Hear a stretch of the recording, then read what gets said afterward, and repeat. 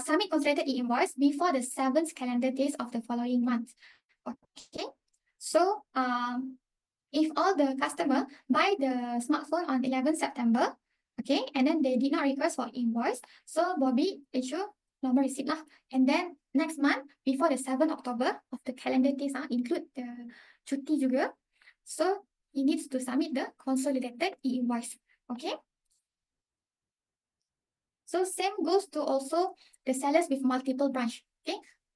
If kedai electronic smart gadget have 2 branch, which is at Ipoh and Selangor. Okay. So each branch must have 1 consolidated. So 1 from Selangor and 1 from Ipoh. Okay. And then means have 2 consolidated e-invoice. Okay.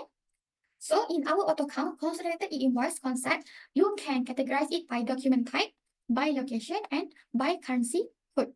Okay. So here we have the new consolidated e-invoice function, which is go to e-invoice and then consolidated e-invoice. Okay. And then here you click new. It will ask you to set the date lah. Normally we set 1st of the month and then until the end of the month, 1 month lah. Okay.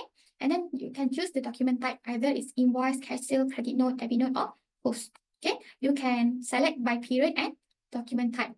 Okay. And then process transaction by period that is not submitted. Okay. Means this transaction is not submitted as standard invoice, so system will collect it as consolidated. Okay. So this one I show you first. The consolidated. So you go to invoice. How to submit? Go to consolidated e-invoice.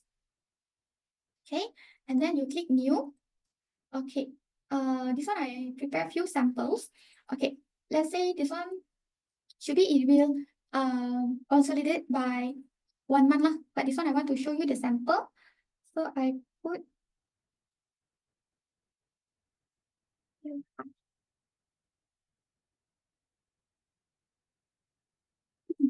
there are transactions within that range. Is still pending, submitted, failed, or invalid status. Please ensure the invoice status are up to date. So otherwise, click yes button to proceed and creating consolidated invoice. So I click yes. Okay. So here I have few currency. Okay. And document type. Okay. So system will auto categorize the document by document and then by type. So let's say this one is for invoice. You can click inside.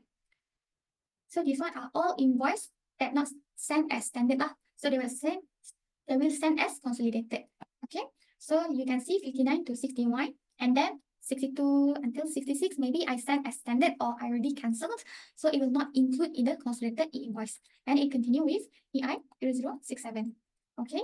And then it will also categorize it by currency. So this one is different currency. So it is in one document.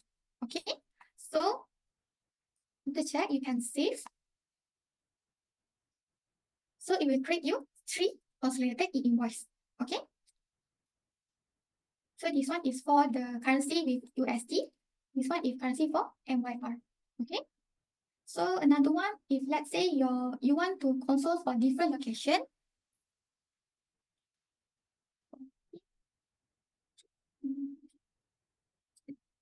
Okay. So let's say I have 2 branch.